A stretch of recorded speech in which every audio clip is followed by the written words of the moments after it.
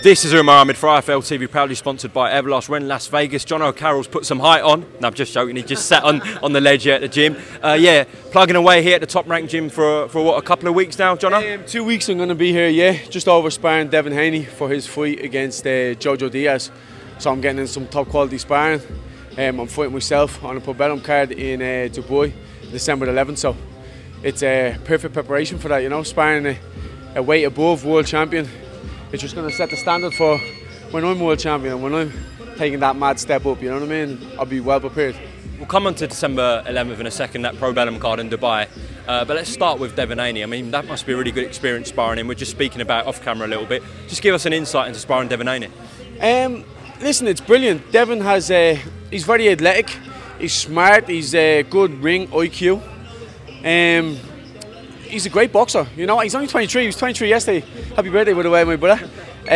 But for like a man so young, he has a lot of talent. He has good power. He's good speed. He's big for the lightweight division as well, you know. So I could see him going up again when he's about 25, 26. But I think he's a problem at 135. You know, it's he could beat anybody on his day for sure. I'm sure you have sparred some top operators in the sport, but would you say Devin Haney's right up there? Yeah, he definitely is right up there. Like I remember sparring Terry Flanagan when he was world champion at the same weight, you know, lightweight. And he was brilliant, but it was at the very kind of start of my career. I was only the winning prize fighter and stuff like that, so I wasn't as experienced as I am now. But Devin is definitely one of the best I've been in the ring with for sure. He's a great operator, and it's an amazing experience because this is one thing that I'm slacking a little bit in Spain. You know, is this world class sparring. So it's great to come out here, get the experience. And it will just prepare me for my own future, you know what I mean? When I become world champion, it's perfect preparation for next year. Hopefully, when I lift that world title. Absolutely, of course. We got Ben Stable in here with Josh Taylor and Lee McGregor. It must be brilliant to kind of be around the gym here as well with them. Yeah, do you know what? In Vegas, it's such a small place and there's so many top class gyms. It's crazy. Even the fact that we got like the Sean Porter and fight on the weekend, you know what I mean, against Tevin Crawford. It's just or Terence Crawford. It's amazing to be here. The energy in the gym is just brilliant. We're in top ranked gym now at the minute, and there's so many top class performers in here. Like you just got Josh walking the door. You never know who's going to walk through the door when you're in Vegas. You know what I mean? It's a great place.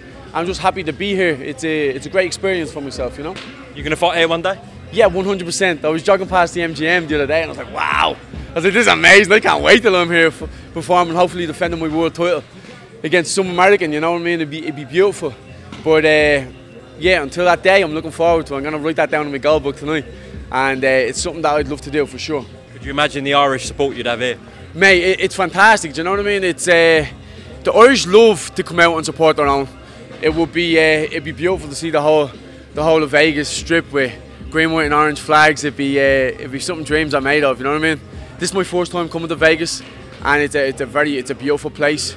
It's not what I even expected, you know, in my head. It's not. So it'd be great to bring some family out here and supporters out here to support me and defend my world title. It'd be a dream come true. Well, the casinos and hotels in Vegas will be very happy if you fight here one day with your fans coming out here. 100%, mate. You know the Irish like to drink and they definitely like to gamble, so it would be a great atmosphere out here for sure.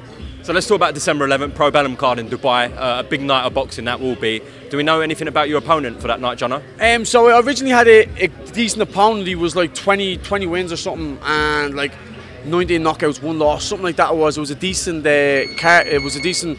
operator, but he just pulled out like 2 days ago. Now, in fairness, I only got the call to confirm that I was fighting on this show about 4 or 5 days ago myself. So they got someone who was a good operator, and I was really happy to take the fight.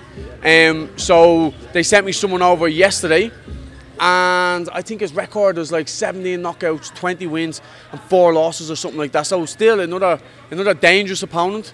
But someone, if I'm looking at winning world titles, it's something I have to do. I have to be in there with dangerous opponents. I haven't got a massive knockout record, but I've been in against some of the top class like boxers out there from early on in my career. You know what I mean? I beat Stephen Foster in like my 4th fight, Gary Buckland in my 5th fight. You know, these are people who are like European champion and British champions and stuff, whereas I was beating them in my 4th, 5th fight. So even though my record doesn't look like I can bang, I'm just fast and I'm athletic, and it's gonna be a good night. It's gonna be one of them boxer versus puncher kind of scenario. So I'll have to be on the ball, I'll have to be sharp, and I can't get complacent because I'm in a very, very good place now after beating Andy Vinces in that card in Miami from Triller. So I'm now ranked number 2 in the WBA. So I have to be on point, which being over here sparring Devin and stuff like that, it's going to have me sharp as that and come December 11th. So I'm really looking forward to putting on a show. God willing, everything goes well December 11th, and then next year, are you looking at that WBA world title? Is that the route, yeah, Jono? Yeah, for sure. I think it's Chris Corbett is fighting the champion, and they were supposed to fight in December. So originally my team was like, right, let's get you keep busy fighting December so you're not inactive, you're not out of the gym for too long. So this is the reason why we jumped out of fight in December. But now it's looking like they've got pushed back to January. But it'd be amazing. Imagine me getting a world title on like Paddy's Day or something like that. It'd be fantastic. But that's definitely a fight that I'm looking at come next year, depending on when the champion is ready to defend it again. Hopefully, God willing, there's no bad injuries or anything, and we can get that on maybe Paddy's Day. But we'll see what happens. I'm just happy and thankful that MDK are keeping me active, keep me sharp, my mind, body, physically. I just feel great at the minute. You know what I mean? So I'm in a very good place. Very good to hear. Listen, Jono Carroll, appreciate your time on IFL TV out in Las Vegas. We'll catch up with you on Fight Week in Dubai. Best of luck on the 11th of December. Everyone tune in to that Probellum card, all right? Yes, thank you, my brother. I appreciate it.